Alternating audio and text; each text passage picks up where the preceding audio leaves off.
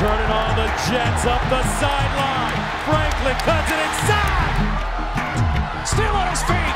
He's going to take it to the house. Touchdown, UCLA. You know, going to UCLA, I was recruited as an athlete and played safety, then switched to running back and was 6th on the depth chart and, you know, just had to work my way up. And I was blessed, you know, to break the, career rushing record. But, I mean, it was truly awesome to play at UCLA.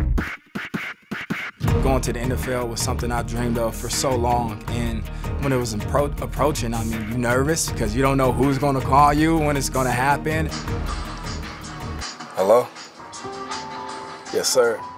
You know, I was blessed to be drafted in the 4th round by the Green Bay Packers, and I just started crying when I got the phone call, and I ran to my mom and just gave her a big hug, and to my nephew and nieces and just grabbed them, and it was an amazing feeling, you know, because it wasn't necessarily just about being drafted. You know, I'm coming from South Central LA where a lot of people, you know, in my neighborhood really don't do anything. You know, I was the first one to go to college and just really to inspire my community to dream and to become something. And it doesn't necessarily have to be the NFL, but like dreams do exist in the neighborhood. It was so much, you know, that call meant so much, not to me, but to my community and my family.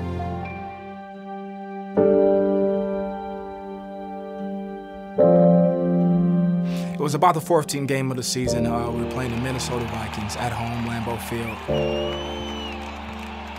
So now I was back at kick return. First play of the game, first quarter.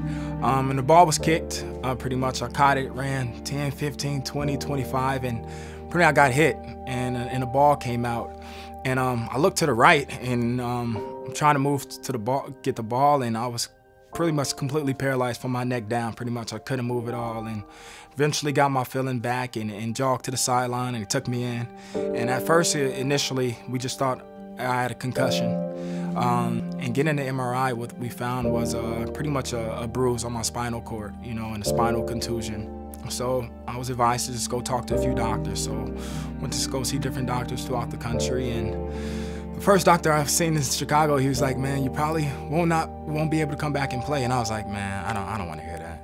I'm playing football, you know." And went to go see a doctor in New York. He said the same thing, and a doctor in California, and it started to kind of become a reality. I have some unfortunate news about Johnathan Franklin. We just had to make the decision where I had to medically retire and walk away from the game of football. He will not be back with us, but I can't say enough about him as a person. He's as classy as a young man that's walked through these doors. Anybody that's had a chance to get to know him, just on and off the field, I mean, he's a class act.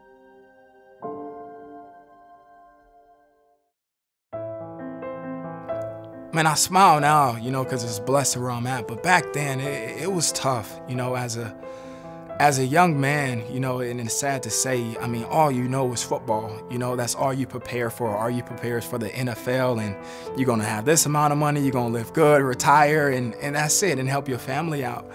And when I had to retire, it was scary because football was my identity. Football was my life, and I was losing that.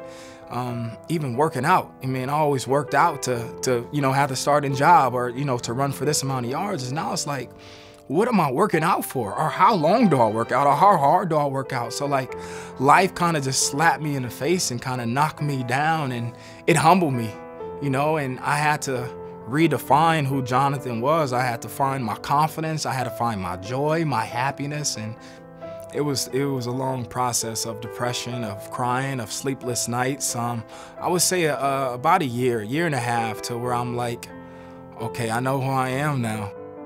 I had everything I wanted and it was completely taken away. I was mad at the world. But I told myself that I was worth something. And if no one ever told you, I'm telling you all now, you are all worth something. So I would say I'm involved in community outreach. You know, I have an opportunity to play a part in developing the community and a youth and high school football platform. I'm gonna talk to y'all about the power of choice and how we all have that power. But the choices we make will either take us to our dream, as I'll learn, bring us happiness, or have us completely lost and wasting the one life that we have. You know, I don't think like these things just happen by accident or by coincidence. I really believe that I wasn't meant to play football forever, you know, and I'm so thankful and happy that I can say that and be joyful and smile in spite of, you know, the game being away.